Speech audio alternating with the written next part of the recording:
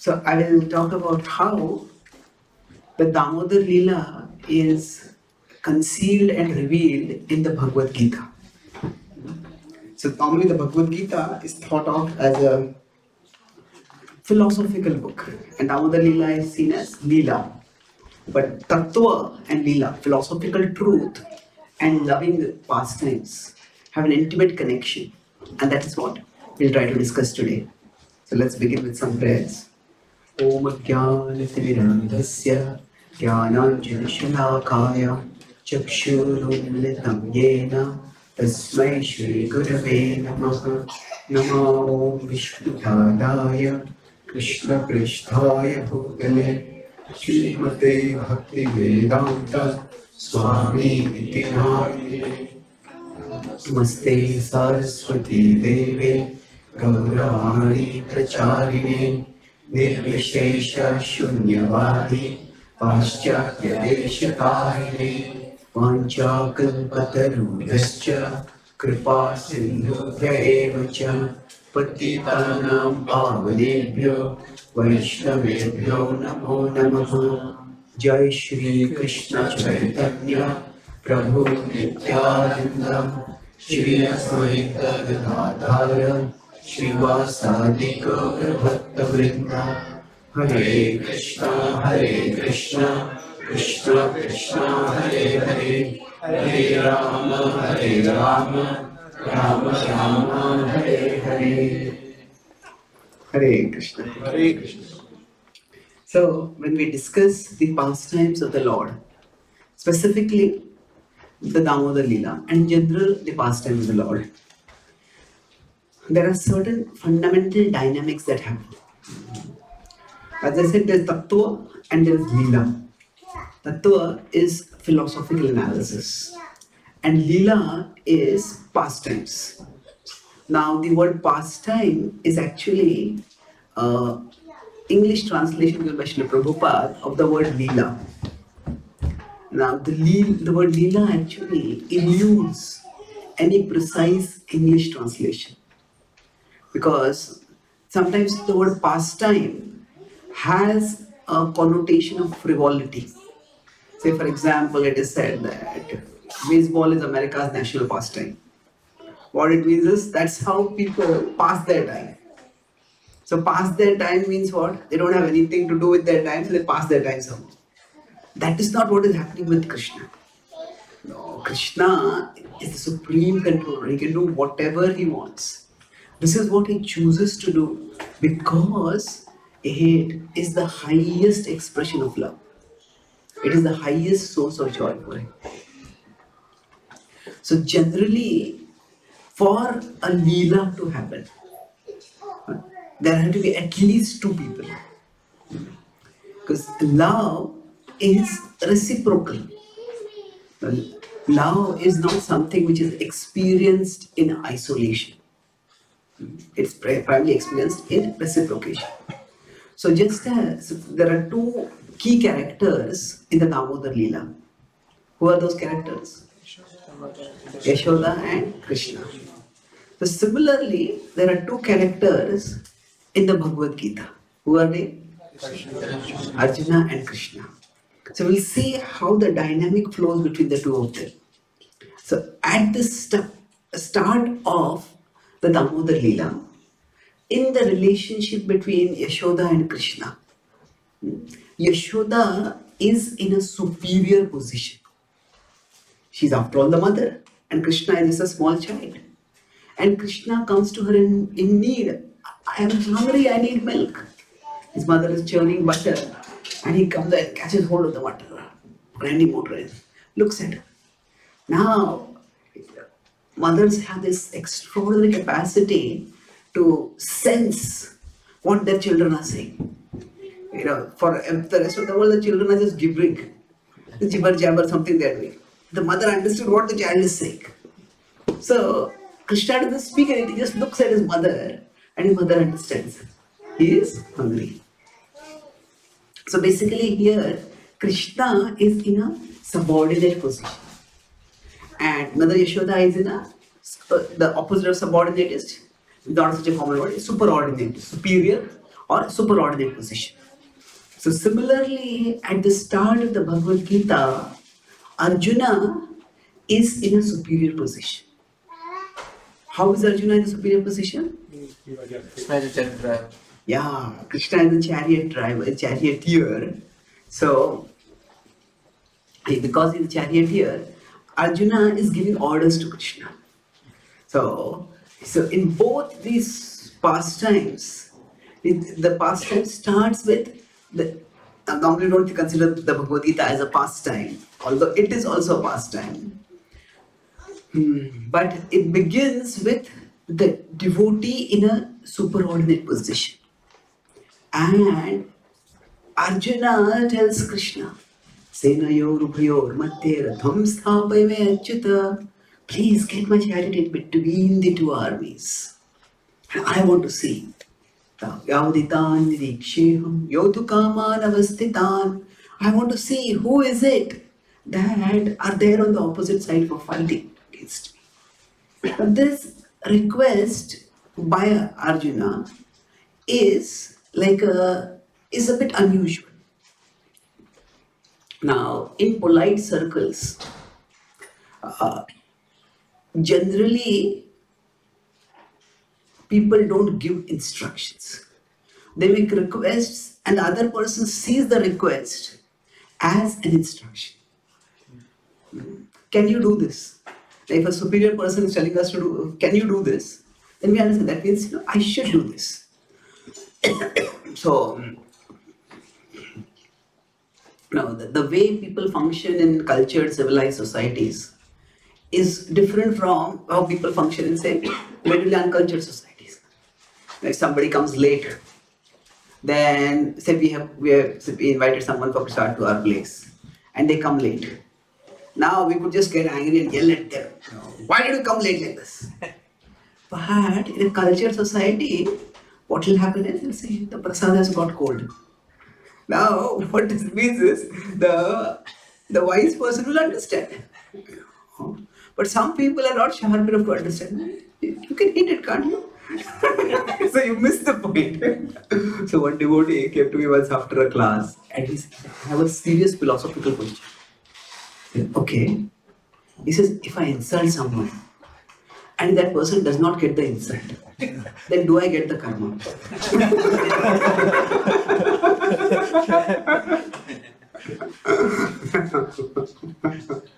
So I told him that, first of all, if you're concerned about karma, then better not insult him. I was so concerned. But basically, actually, the rightness and wrongness of our actions are determined by three factors. The content of the action, the intent of the action, and the consequence of the action. What we do, why we do, and what happens after doing it. So in this case, the consequence may not have come out. That person may not have felt insulted. But you had the intent, and that's why some culpability will be there even then. So the point is that here Arjuna is giving an instruction to Krishna. They are cooperating, of course, and Krishna has voluntarily taken the subordinate position. But if Krishna has taken that subordinate position, he is expected to follow the instruction. So Krishna follows the instruction. But Krishna doesn't suffer any fools. Now Krishna, when following instructions, also does his own thing. And what does he do? He brings the chariot in the middle of the battlefield, but not just anywhere in the middle of the battlefield. See, this is, say, one side of the army, this is the other side of the army. Now, both these armies are spread out over a large distance. So, what does the middle of the two armies mean? The middle of the two armies, if you say, is like one line. But on that one line, Krishna could have placed the chariot anywhere, isn't it? So, for example, in the middle of this room, if you can say between Srila Prabhupada and the altar, it's here. But the middle could be the left extreme, right extreme, somewhere anywhere in between, that middle. So what Krishna does is, Krishna brings the army in the middle, but where? Middle, where Arjuna can clearly see Bhishma Drona Pramukta Sarvesham cha Mahikshitam Uvacha Partha Pashyaitan Samavetan Kuruniti. So Krishna brings the chariot right in the middle. At that point, where Bhishma and Drona are most prominently visible. So that means right in front of Bhishma and Drona. So why is that? Because Krishna has his own plan. Krishna wants to speak the Bhagavad-gita by which Arjuna will be enlightened. And for Arjuna's eventual enlightenment, his initial confusion is necessary. So he has a little indecision. But from that little indecision, things are escalated to total confusion. And that is Krishna's, we could say, mischievousness. Now Krishna in Kurukshetra doesn't seem like a child who is committing mischief. But Krishna has his own sense of time, place and circumstance. And he has his own plan. So this is how things happen. Krishna is in a subordinate position, but still Krishna, within the parameters imposed by their subordinate position, is still pursuing his plan. So similarly, in the Damodara-lila, Krishna is in a subordinate position. But what happens is, when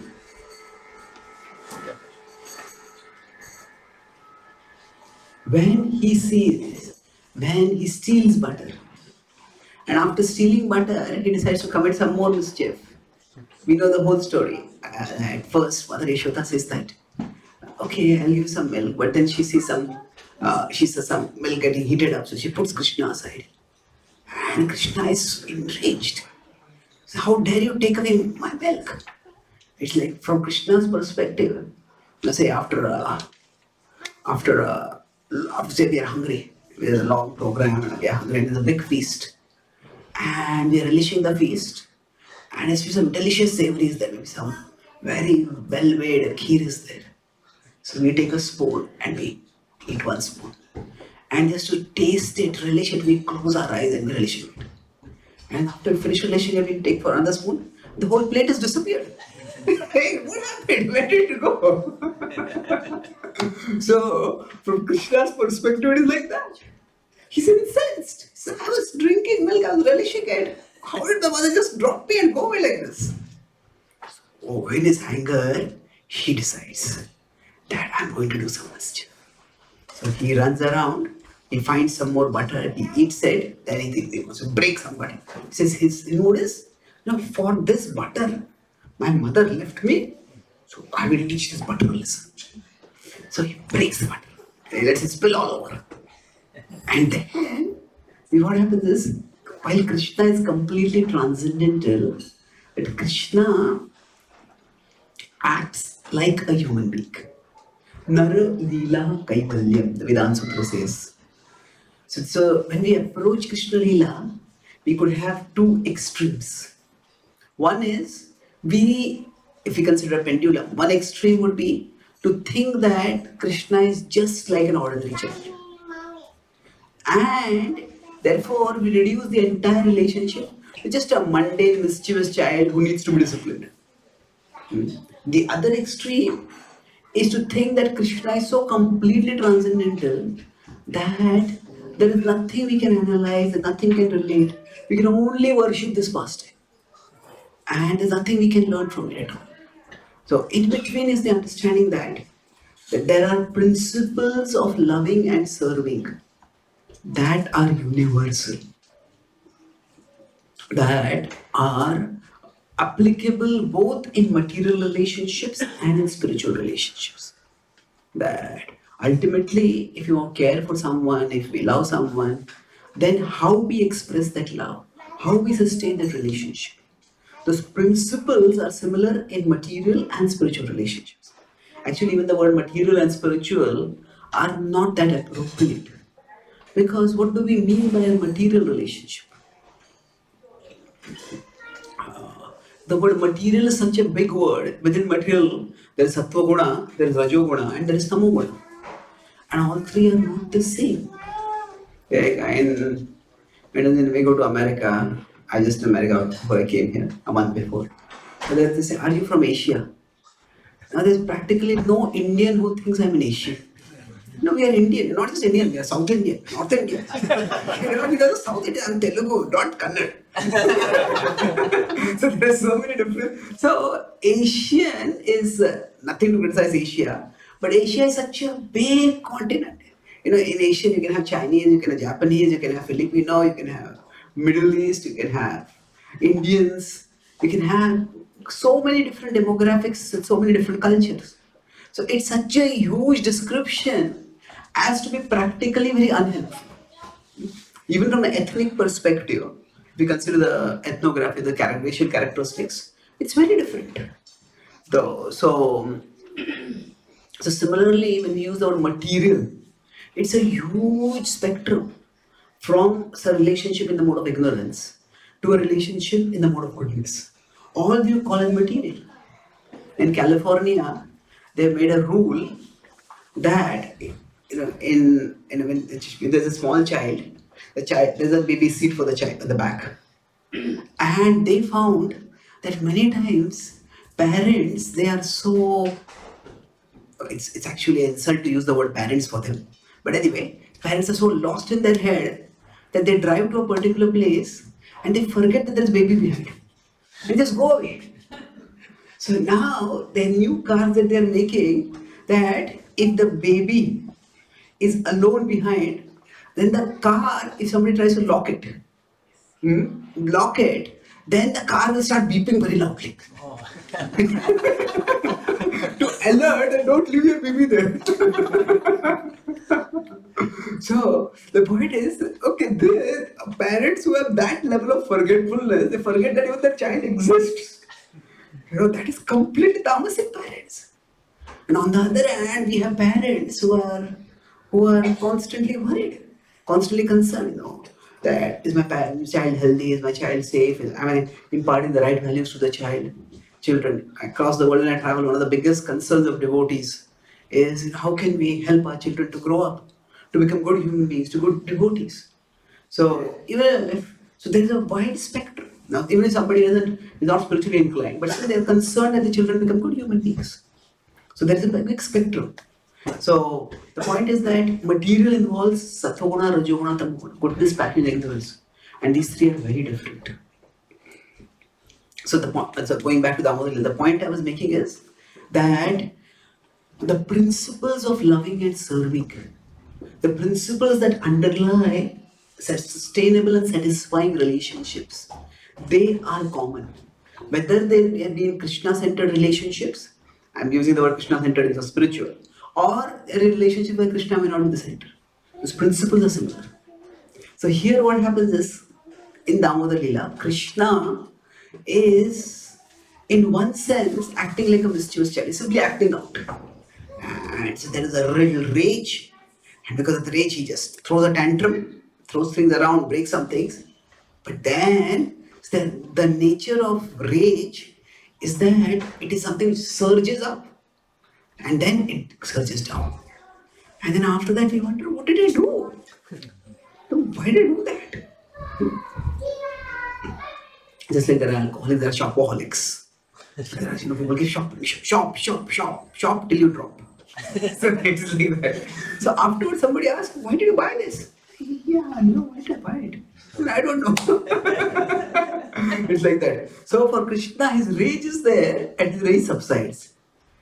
And then he realizes, I'm in big trouble. What did I do? My mother will be angry with me. So there's a part of him which is still some residual anger is there, and a part where there is fear. So from there, he runs away. He runs to another place and he's trying to feed butter to the monkeys who come around. But then he sees Mother Yashoda, or he senses that she is there. And he senses that she is there. He just jumps down and starts running. Now, in one sense, Mother Yashoda is sort of in control, because Krishna is running away from her and Mother Yashoda is trying to catch him. And he keeps running, runs here, runs there. And finally, although he is much younger and Mother Yashoda is much older, but Mother Yashoda is also taller, her legs are longer. Eventually, Krishna lets himself be God. And we could say, in one sense, Krishna is complying with his devotees' will. But Krishna is doing his own thing on his own. In that entire courtyard, Krishna could have been caught anywhere. But Krishna gets caught very close to these two giant that these Arjuna trees. And so they have a huge courtyard. If you go to Vrindavan, even now there's Nandagaon and Gokul Mahavan and the rest of the places of Vrindavan. So in that big courtyard, Krishna would have been caught anywhere, but Krishna gets caught at a place where these two trees are not very far away, and at a place where a grinding mortar is also nearby. So by this, what Krishna is doing is Krishna is advancing his own plan. So Mother Yashoda, she is, as Krishna is running away from her, now she's getting exhausted, she's getting exasperated, she's also getting infuriated, she's getting enraged. And she decided, I want to punish Krishna. But now, when there is punishment, why does Mother Yashoda want to punish Krishna? So it is, at one level, she feels that, how can my child be undisciplined like this? See, when we love someone, we don't want to hear anything bad about that person. Even if we hear something bad about that person, we don't want to believe it. We reject it. So similarly, what has happened is that many of the other gopis have come to Mother Yashoda and they have complained that Krishna steals butter in our houses. And Mother Yashoda never really believed it. And Krishna is also a great actor. Krishna, whenever he complains, he has a complaint, Krishna presents such a sweet, innocent face. Mischief, I don't even know what stealing is. Like that. So, because of that, Mother Yashoda doesn't give much credence to those charges. But still, at the back of the mind, that is the nature of criticism or accusation. So once something is heard, it is almost impossible to make it unheard. Once something is goes inside our head, there's no delete button or erase button. So it stays there. And now when Mother Yashoda sees for herself that Krishna has done so much mischief, that it is all that I have heard about him in the past must be true. Must be true. And as she thinks like this, it is charged. Much better. So am I audible? Okay. So as she's thinking like this, at one level it may seem that she's simply upset. My child, how can he do like this? How can my child be undisciplined like this? But Kavi Karnapur in his Anandavan Champu describes that her concern is much more selfless. She's thinking that if Krishna keeps stealing like this, then Krishna will get a reputation that he's a thief. And if he gets a reputation that he's thief, when he grows up, who will give their daughter in marriage to him? So she's worried about his future. And therefore she says, I have to discipline. I have to put a stop to this. So then, initially, after she catches Krishna, she has a stick. But when she sees Krishna sees the stick, Krishna acts so scared. He's just trembling, he cannot even look his mother in the face. Sometimes when we are very scared of someone, or some people, they just look so scary. I go to one particular place while I'm traveling. There, one person, he comes and sits right in front. And throughout the class, he just glares at me. Not even stares, just glares. And even if there is some humor in the class, just a laugh keeps glaring. So, the only way I can give a class is look at everyone except that person. So, generally, if somebody is very scary, we don't even want to look at that person. So like that, Krishna is Vaktram Nini Bhayabhavanaya. Vaktram Nini, his head is tilted down, he's looking downward, he's trying to avoid even looking at Mother Yashoda. And at that time Yashoda starts thinking that I want to punish Krishna, but I won't want to terrorize him so much that he goes away from me. Right now he ran away from me, but I could catch him. But in future, if he runs away, who knows where he will run away and then you to catch him. So I have to scare him, but not scare him away. There's always a thin line.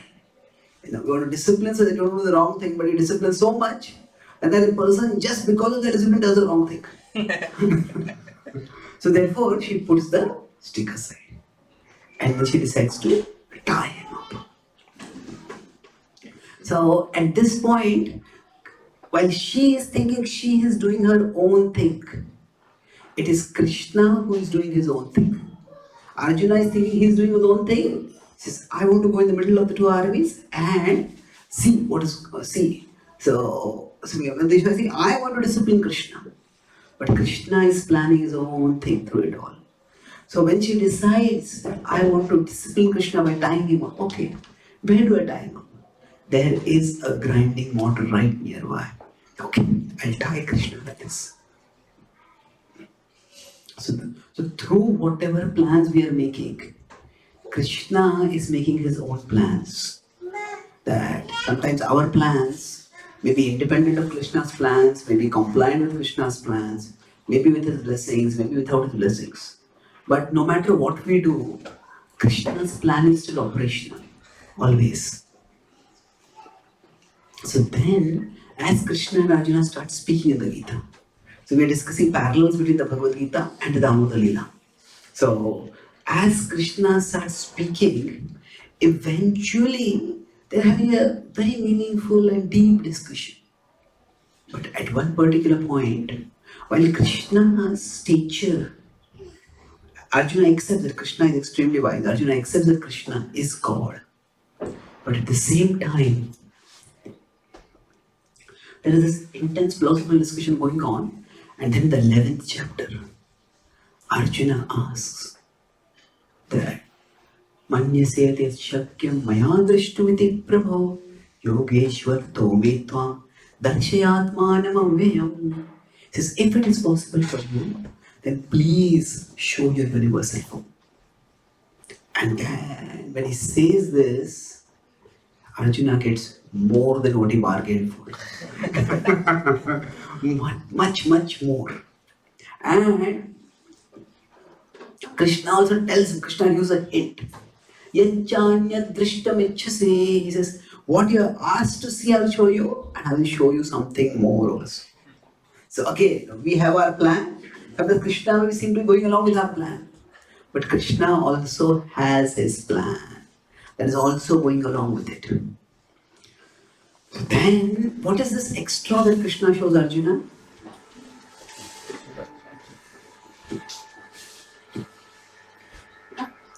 So initially, when Arjuna says, please show me the universal form, Krishna says, yes, I will show it to you. Divyam dadami te jakshu pashyame yogam aishwaram. I will show you your divine form. And I will give you the eyes by which you can see this divine form. So in one sense, we don't have the picture of the Vishwarupa over here. So normally how we see it is, if you have seen those pictures, there's Arjuna here, there's Krishna here, and Krishna is pointing hand like this. And then we see the universal form here. So it's just a pictorial depiction in 2 dimensions, which has limitations. Actually what happens when Krishna shows the universal form to Arjuna, at that time Krishna disappears. Because it is Krishna showing his universal form. So it is not that Krishna says, I'll reveal my universal form to you. And Arjuna no longer sees Krishna. Arjuna sees only the universal form. And that's why he says, he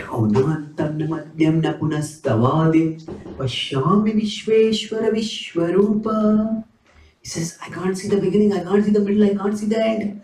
I see this Nabas Pusam Deep Tanantavar. Says right from the earth to the sky, this is spreading in all directions. I see this and identify it. And well, this is the Vishwarupa, it's the universal form.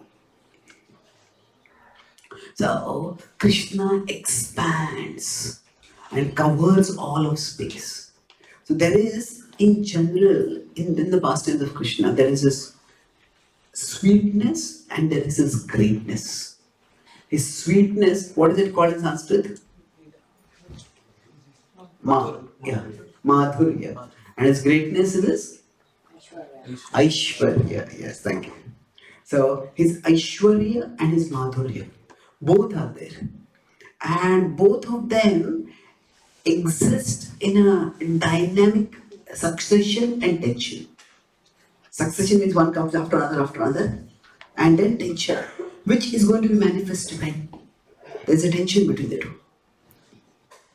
So in both these pastimes, we begin with the Madhurya. The Madhurya means out of love, Krishna subordinates himself to his devotee. So out of love, Krishna is like a small child who is dependent on his mother in Damodara-lila. Out of love, Krishna has become the charioteer of Arjuna. So there is the Madhurya that is manifested. And then from the Madhurya, there is sweet reciprocation with the Madhurya going on. And then from there, the Aishwarya manifests. So this is what happens both in the Damodara-lila and in the Bhagavad-gita's flow. So initially, when Arjuna sees the universal form, he says, Vismitosmi, says, this is awesome. And awesome is like a typical teenager adjective for everything. Isn't it? Oh, the food is awesome, the picnic was awesome, the music was awesome, the new school is awesome, everything is awesome. It's only your vocabulary that is not awesome. Within Judy circles, some words get overused, like wonderful. Everything, the class is wonderful, the prasad was wonderful, the kirtan is wonderful. It's wonderful that you don't know any words other than wonderful. So, but with awe, there are two words. There is awesome and there is awful.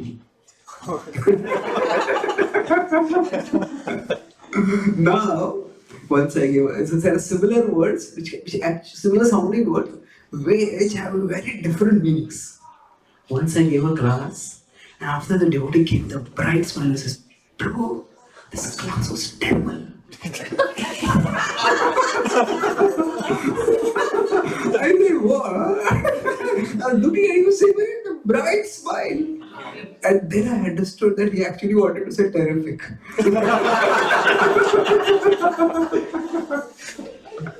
So, actually, I initiated this universal form is awesome.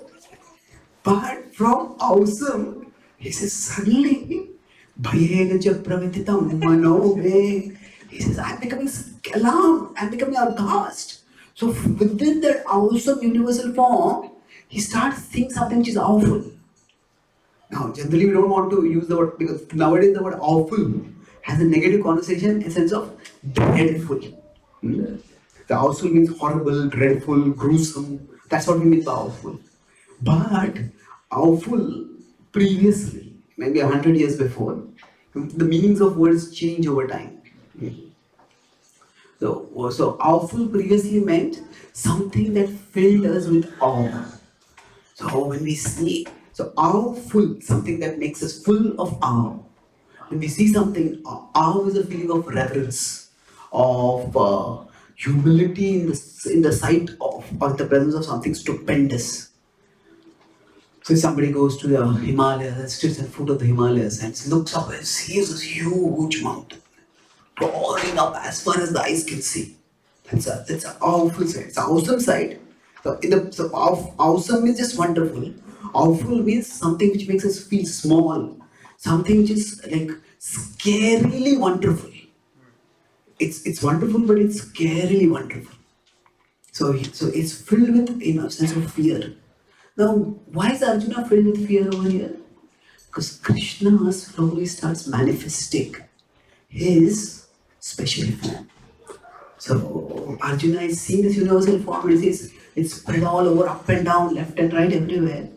And as he sees this, that actually it's so effulgent that I really can't see things properly. It's durriksham samanta. It's difficult to see. But as he starts seeing and he starts discerning, and he says that Tamishtra Karala Nichite Bhayanakani. He says there are these dreadful teeth that are coming out of the mouth. And then Kalanalasan Nibhani, that there is a fire of destruction coming out of the mouth. It seems like some kind of scary monster kind of thing. There are these horror movies. Now, horror movies genre that I never understood. Even in pre-devotional life, I was never a big fan of movies. I like to read books more. But why would somebody want to get horrified? Okay, you want to be entertained. Yes, there are different ways of being entertained. But why would somebody want to be horrified? Actually, the point is that life is so boring that any stimulation is better than no stimulation. So even horror is a stimulation. And in the spiritual level, there is a vibhatsa, there is bhayanaka, there is that, there is one of the rasas, which is their relationship with Krishna. So there is something original also. But here, Arjuna gets, it seems like a sudden, it's a horror movie. There are different genres of movies. Suppose somebody goes to watch there's a family-friendly romantic comedy movie, and then suddenly it turns out to be like a ghastly monster movie with all kind of horror. Say, what happened? This is not what I signed up for. So Arjuna says, I wanted to see your universal form, but what am I seeing over here? So what does he see? He sees that this fire is coming from the mouth, and there are these ghastly looking teeth which are protruding from the mouth. And all the warriors on the battlefield are drawn in. And as they're drawn in, they're getting burned. Those who are surviving the fire, as they're entering into the mouth, they are just hitting the teeth. And then Churita Uttamani, they're just getting smashed. Their skulls are getting smashed. And then as blood is spilling over, sometimes murder can also kill. Violence and action can be shown in different ways also.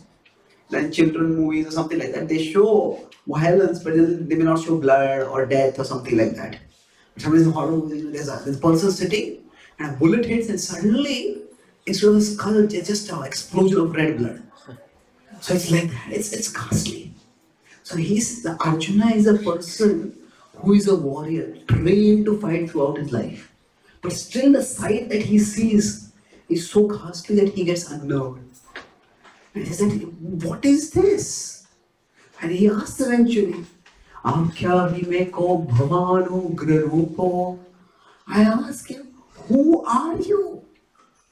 Who are you? Now, this is a peculiar question at one level. Because Arjuna has already identified, you are the Vishwarupa. But still he is asking, who are you? Now, here's the significant point. He's not saying to Krishna, what is that? It's like a friend says, let's go and watch a movie. And we are watching a movie together. And then it turns out to be a horror movie. You think, what is this? And look, and our friend has disappeared. And I'm all over watching this. So for Arjuna, it is like that. He asked that from, who are you? So why is he asking, who are you? Because what has happened is, he knows about the Vishwarupa. The Vishwarupa is the form that spreads across space. From the whole universe is encompassed by the Vishwarupa. But this destructive aspect, living beings entering into the mouth, getting destroyed, fire coming on the mouth, this has not been shown by Krishna previously when he showed the universal form. Earlier, when has Krishna showed the universal form? Duryodhana. So at that time, it was fearsome. But this particular part was not there. And also, whom else was he shown it to? Yashoda. And then also, it is a very stunning but sweet. Yashoda saw what? She saw the whole universe, and she saw herself also. And she saw herself looking at the mouth of Krishna. So, that was bewildering, but it was not a horrifying form. It's horrifying. So that's why Arjuna is saying, what's going on? It's like, as I said earlier, that we go to watch some rom-com and suddenly it turns out to be horror movie. We ask, what's going on? What is this? Yeah. So Arjuna asked, suppose we are taking another example. Say we met an old friend after many years, and he's going for a walk. And we're going for a walk, and suddenly we are a dozen thugs attack us. And as he's concerned what to do, our friend suddenly exhibits certain martial art moves, and in 2 minutes, all those dozen thugs are on the ground, helpless. And we might turn at our friend, who are you? So when we ask our friend, who are you? What does that mean? I know who you are, but I don't know who you are. When we see something unfamiliar in someone familiar, we ask, who are you? We know somebody to be a very serious person. And one day that person comes and just starts joking and is very different from the normal. And we may ask, hey, who are you? What have you done to my serious friend? So like that, Arjuna is asking, I know about the Vishwarupa, but what is this? So who are you? And then, that's why Arjuna, what is Krishna's answer? Krishna doesn't say, I am Krishna. I am Krishna, your old friend. Don't you recognize me? I am the Vishwarupa, you already identified it. What does Krishna say? Kalo smiloka kshaykrit pravritto. He says, I am done. So the Kala Rupa, the universe has two main dimensions. Einstein talked about space and time. So God's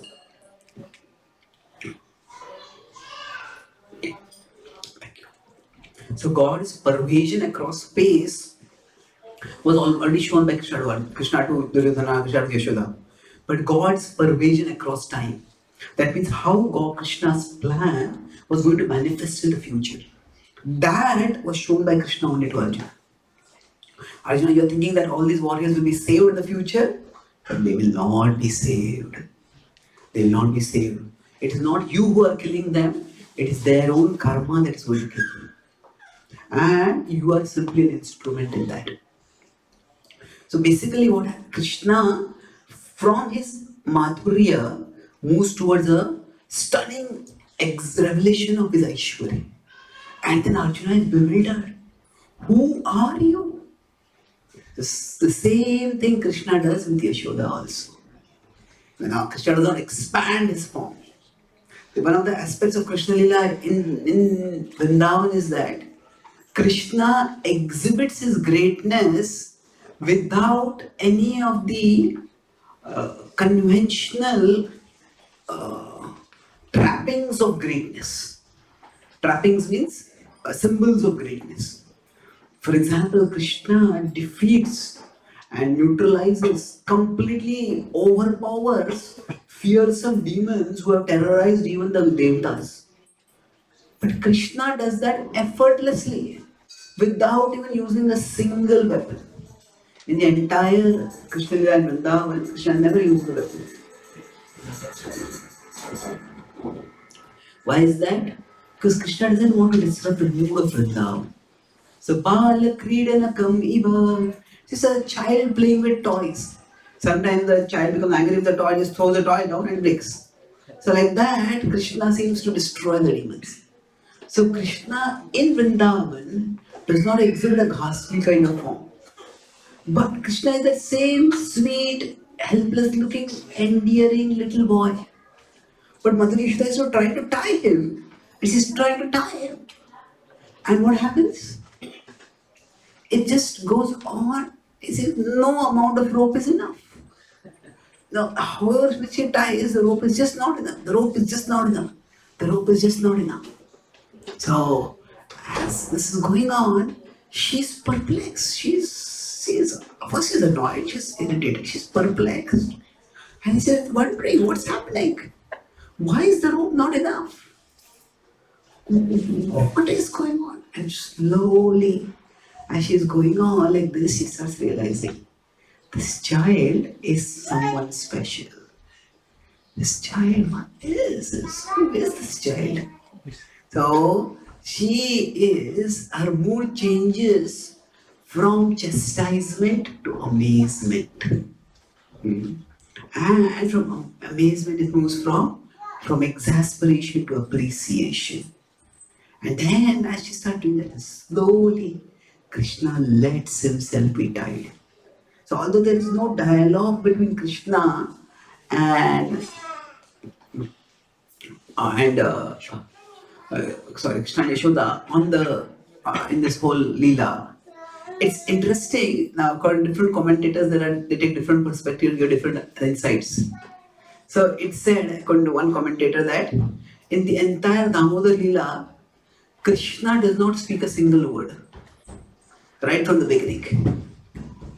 If you see, Krishna just tells Madhesha, he holds on to her sari and her churning ladle, and just that indicates that he wants milk. And then runs away and he's feeding to the monkey. And then he's running away and then he's looking fearful right, glances looking at it. Now, of course, when the Naluku and Maniguru offer prayers, at that time, Krishna responds briefly. But then that is a significantly different flavor. That is not the Vrindavan flavor. So, in the past, when the movie industry just started, there was something called silent movies. Now, if you watch silent movies, you don't have to watch any movies, but if you watch silent movies, it gets very boring. But what happened is that at that time, when there was no dialogue, actually, the people had to focus much more on acting skills. And they can convey emotions and expressions without any verbal support. So the Damodara-lila, at least from Krishna's perspective, Krishna is a silent actor in a movie. But Krishna is not doing anything and yet he is doing everything. So there is no speaking between Krishna and Yashoda much. But without speaking, Krishna is just acting like a tender child, helpless child. Through it all he is speaking. He is conveying a lot. As Krishna starts manifesting his Aishwarya, there is from the Madhurya the Aishwarya is going on. But in the Lord's pastimes, Krishna does not manifest his greatness simply for the purpose of manifesting his greatness. Actually, his Aishwarya is manifested also for the purpose of enhancing the Madhurya. Even the manifestation of greatness is for the purpose of reciprocating love. And that is true in the Bhagavad-gita and that is true in the Damodara-lila also. So how that is true, we'll discuss in tomorrow evening session. So this parallel between the Bhagavad-gita and Damodara-lila is what we'll continue tomorrow also. I'll summarize what I discussed and if there are few questions we can conclude with that. So I talked about 23 main points. First is, while Tattva and Leela can seem very dissimilar, the Gita is Tattva and Damodara-lila is Leela, however, both have a common denominator and that is love. Krishna speaks the wisdom out of love and Krishna performs Leela out of love. And then the first similarity is that in both, Krishna begins with he being in the subordinate position to his devotee. He is the small child in Damodara and he is the charioteer in Krishna Leela.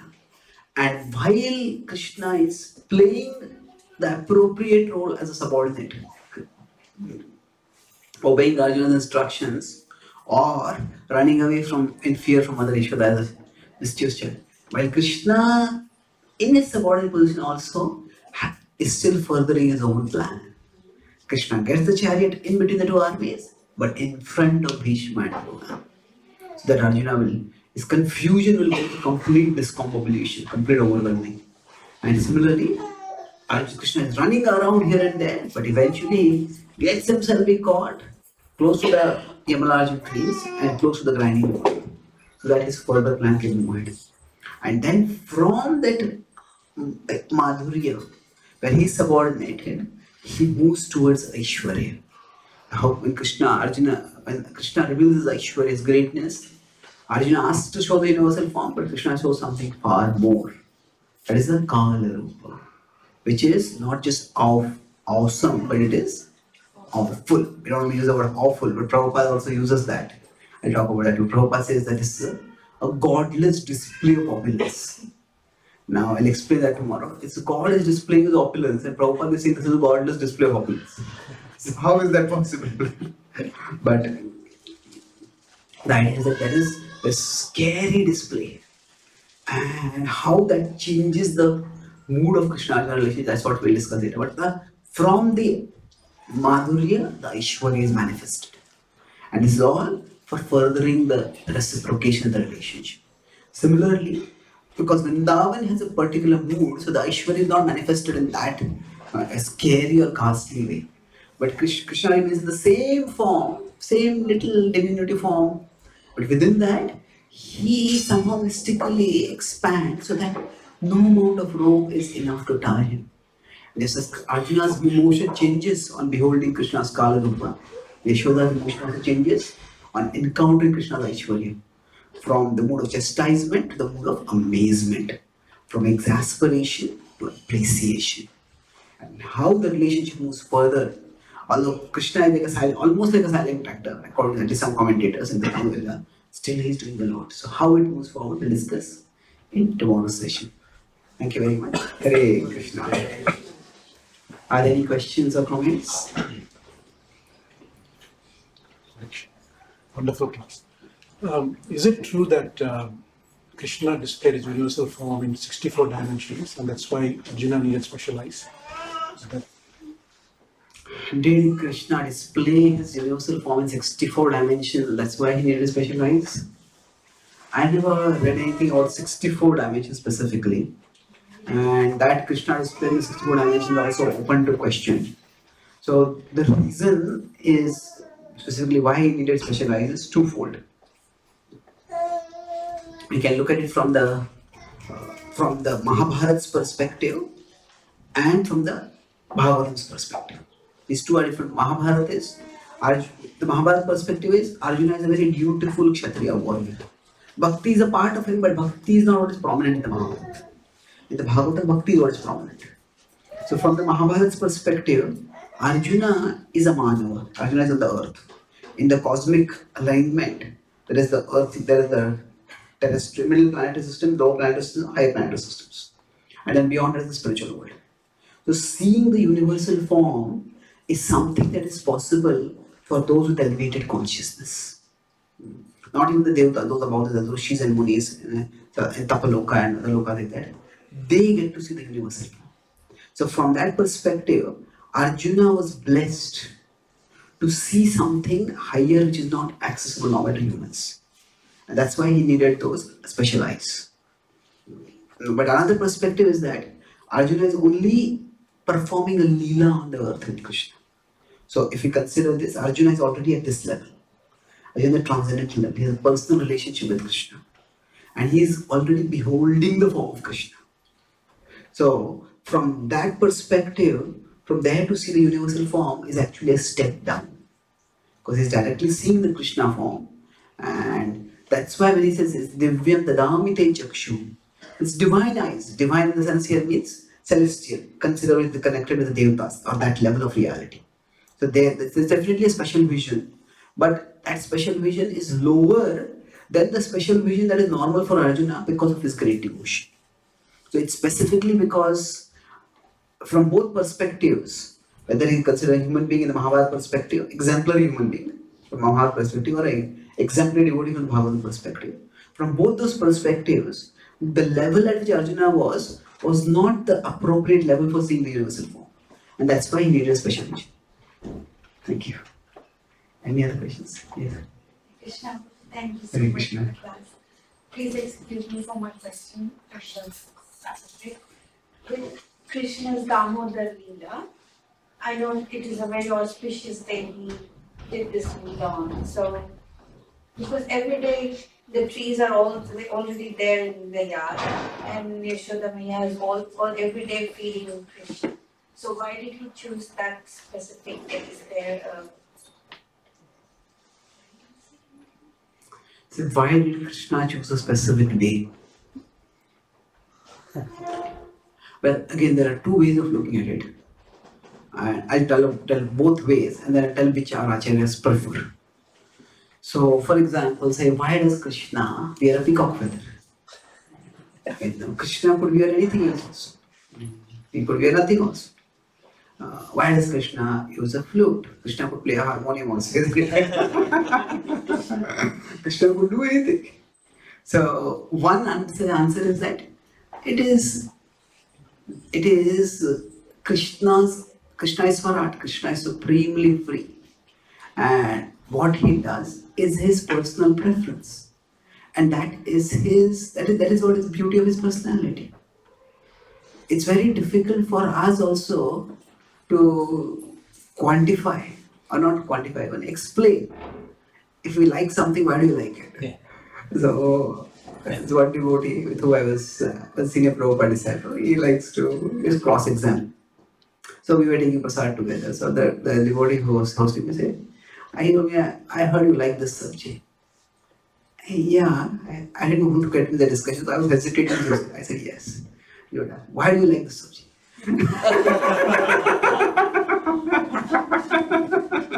Now you can say because it is healthy, but that's not really the reason, isn't it? Why do we like something? We like something. Like somebody says, okay, I like this particular lila of Krishna, or I like this kirtan or something. We can give a reason for our likes, but we can't always give a reason for our likes. And as long as, say, if they are broadly within the parameters of dharma, then there's no need to deconstruct them too much. So it's just what a person likes is just what makes them a person, isn't it? So Krishna's choices or Krishna's preferences, they are a part of his personality, and they are what make him attractive. And in general, this is the way our acharyas have preferred. That now Krishna is Swarat, and so he likes to play a flute, he likes to wear a peacock feather. That's who he is. Why is Krishna Gopal? If Krishna likes milk, well, buffaloes give more milk than cows. Why is Krishna not Bhaispal? Well, it is not that Krishna dislikes buffaloes. Krishna likes buffaloes also. Krishna likes Suhradam Sarva Bhutana. He likes all living beings. But Krishna is a person and it's his choice. Now, having said that, there could be another way of looking at it. And we could say that, so then now these are interpretations that could be given, and they are, as long as they are consistent with the philosophy, they can be seen as an additional meaning. So there are devotees who, nowadays the environmental movement is quite active. So the devotees often try to say now, Krishna is the ultimate eco-friendly deity. So Krishna does not use any artificial perfumes, artificial decorations. He uses nature decoration, nature paints, and he uses a peacock feather. He doesn't even have to pluck it from a peacock. It just falls off from a peacock. So it is actually, you can say, ahimsa beauty product. We have ahimsa milk, so like that we have a non-violent beauty product. So there's no hurting a peacock when you take a peacock feather out. Sometimes people get fur clothes, and those animals have to be killed for getting the fur clothes. But it's not like that here. So similarly, Krishna's flute, now it's made from wood. It's nature. So Vrindavan is the example of living in harmony with the beauty of, not just with nature, but with the beauty of nature. So from that perspective, you can give an explanation like that. But this is not the explanation that our acharyas have preferred in general. There could be particular stories where peacock, there was something like one story in our tradition that once Radharani was in the forest, and at that time a huge peacock suddenly came towards her. And seeing that peacock, Radharani got scared and she ran. So Radharani had quarreled with Krishna and she was not ready to see Krishna at that time. And what happened was, seeing that peacock coming towards her, Radharani ran. And she was simply running away from the peacock. And she didn't realize where she was running. And she ran, and she ran straight into the embrace of Krishna. And then Krishna thanked the peacock. You got reunited. You reunited me with my love.